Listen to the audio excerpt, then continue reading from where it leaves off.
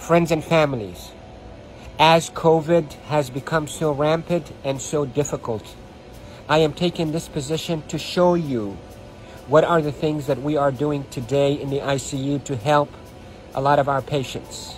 If you look at my feet, you look at my knees, my elbows, and my position.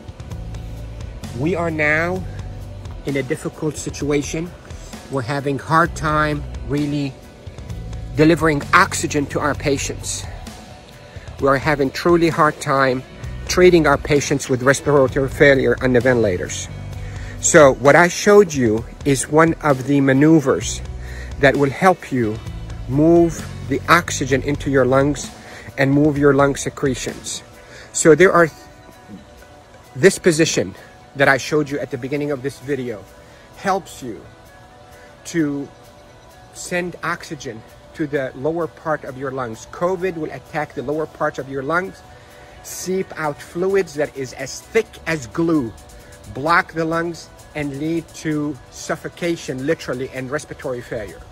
Many studies, without a shadow of a doubt, have shown that the best way that we can deliver oxygen is we, the ICU team, place patients in a position on their stomach.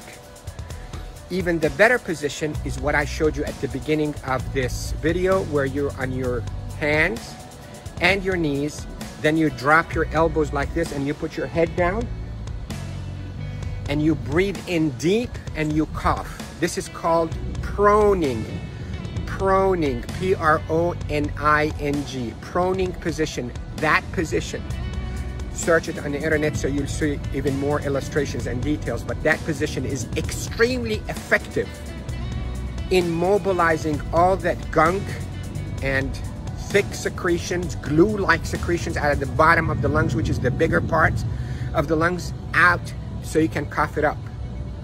And that will recruit your lungs and protect your lungs from suffocating with COVID.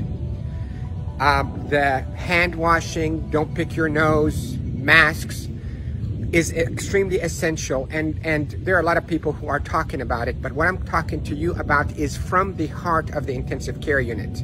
Yesterday was a sad day. We called it a D-Day. You hear about the D-Day in World War II? This is a D-Day for our ICU team. A lot of deaths occurred yesterday in our hospital from COVID.